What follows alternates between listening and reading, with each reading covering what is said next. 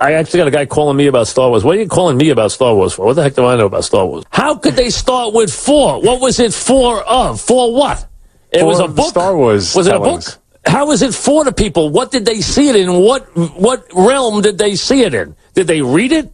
But the point is, how can something be 4 if no one's seen it yet? If it's 4, the 4th volume of a book, and you started with 4 and then you moved back and made 1, 2, 3, I understand that. But if it's not a book, what would it possibly be?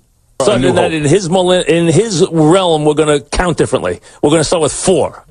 4, 5, 6, 1, 2, 3 is how we're going to count. Because if it's not a book, wait, how did they go back? From what? What did people... So if you said, wait a second, they started with 4, how would you know it's 4 if no one's ever been introduced to the information before?